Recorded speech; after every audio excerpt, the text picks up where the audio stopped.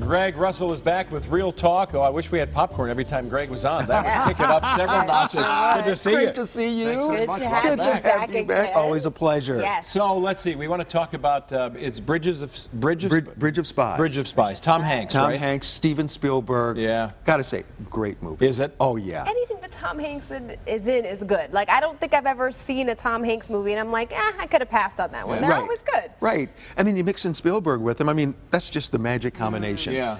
I mean, this movie takes place during the Cold War, end of the 1950s, going into the 1960s. And what happens is the United States captures a Russian spy here in the U.S. Well, he's offered or supposed to get his due process. Right. So Tom Hanks is an attorney. In fact, he's a tax attorney.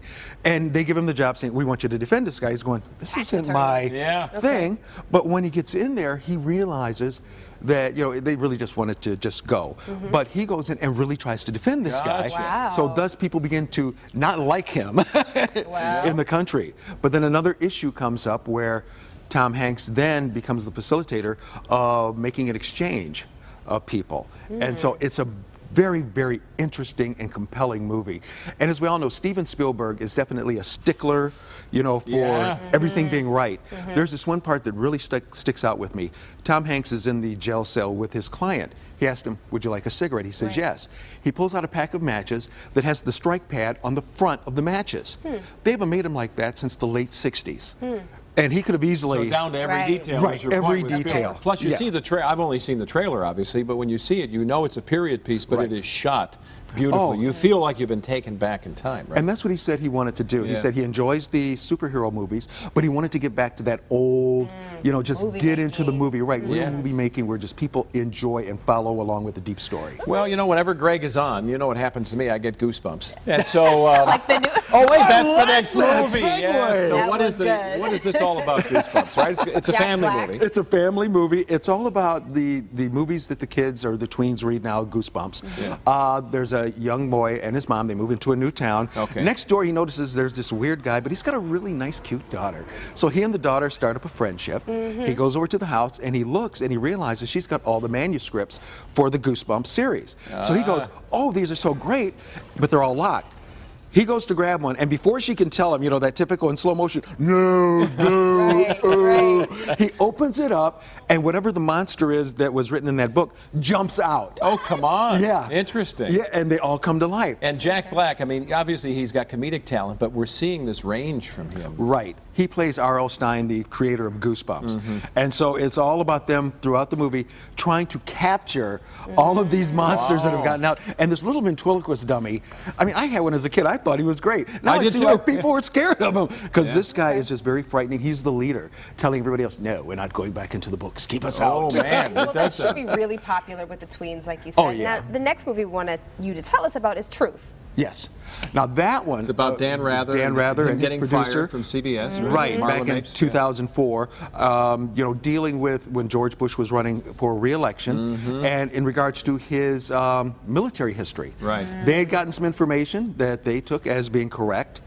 And then all of a sudden it comes out where people started questioning it, going, well, wait a minute, you can make this font on, you know, Microsoft Windows or whatever. Sure. And so then they all of a sudden have to go up and check out things with their contacts, the people they got the information from. All of a sudden now people are falling back. It's like, well, I didn't really tell you that. Right. Yeah. And, you know, just how it all just, you know, came down. Because as they said, that was the start of Dan Rather's spiral. Can you get past Redford being, I mean, an iconic actor playing Dan Rather? I mean, do you buy it, or are you sitting there going, that looks like, you know, Redford? Oh, yeah, because you love Robert Redford. And I got to say, Dan Rather, if I was him, I'd be at home going, heck yeah. You need Robert Redford to be me? I can take that. I love that. All right, another one. We've got a lot today. Freeheld. Freeheld. What is this one? This is another one. This one has Julianne Moore and Ellen Page. Another one based off of a true story. And like we've said, you know, now that we're getting into the award season, all these really well-acted movies are coming out. Julianne Moore last year won an Academy Award for playing a woman with Alzheimer's. This time she's a lady she's a police officer. She also is a lesbian, so she and Ellen Page are together. Partners. Right. And so she finds out that she all of a sudden has brain cancer. Oh, wow. So when she realizes she's dying, she wants to make sure that her partner is taken care of. She wants her to get the benefits. But this is well before any of the stuff, you know, that we've been going through and hearing about this year, you know, ever happened. So you talked to some a lot of the problems stars from this, right? Yep, got to talk to both of them about, you know, just the situation and how tragic it is.